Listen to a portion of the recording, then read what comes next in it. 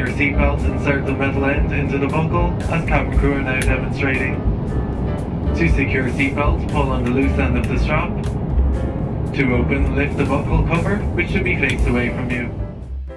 How does turbulence occur on aircraft, and is it dangerous?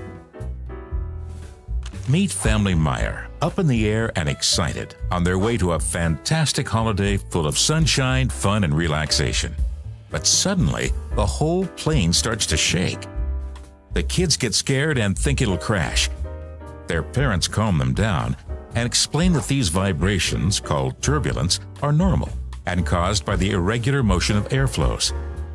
Although it may feel scary, it's completely harmless, and usually turbulence is over quickly, just like now.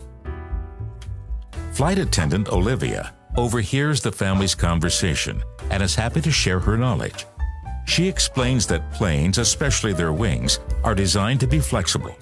This way they're able to withstand high forces and won't break due to turbulence. Additionally, there are 3 types of turbulence. The first one is thermal turbulence, created by rising air like cumulus clouds or thunderstorms. Mechanical turbulence, however, depends on landscape and obstacles. Along mountains, for example, strong up and down winds rise. Olivia mentions that preceding planes cause mechanical turbulence too. That's why the pilot had to wait a few minutes before taking off.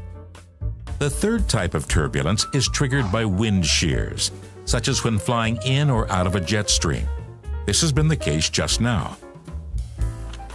Olivia stresses that there's nothing to worry about. The cockpit crew constantly checks the weather radar for thunderstorm zones. Furthermore, flight controllers inform crews about possible turbulence after getting messages from other planes. So usually the pilot recognizes turbulence early and is able to fly around it or forewarn passengers. The family Meyer listens carefully. The kids ask what happens if the cockpit crew can't foresee turbulence. Olivia explains that sometimes unpredictable clear air turbulences occur, since there are always different airflows. But overall, turbulence usually is not strong. There are 4 levels: light, moderate, severe, and extreme turbulence. Severe and extreme types occur very rarely. When passengers keep their seatbelts fastened throughout the whole flight, nothing can happen at all. Greatly reassured, the kids and their parents enjoy the rest of the flight and a safe landing. Now, their vacation can begin.